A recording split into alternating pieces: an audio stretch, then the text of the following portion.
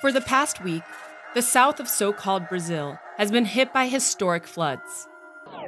Fueled by the effects of runaway climate change and exacerbated by city and state governments who refuse to prepare despite multiple warnings, these floods have submerged entire cities in the state of Rio Grande do Sul and many neighborhoods of its capital, Porto Alegre, bringing utter destruction and death in their wake.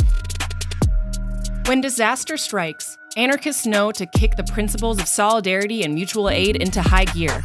To that end, the Anarchist Social Center, Espaço, has been set up as a hub to receive donations of supplies and to get them to those in need. They need our help. We're asking our audience, especially those in the global north, to show meaningful solidarity with comrades in the global south.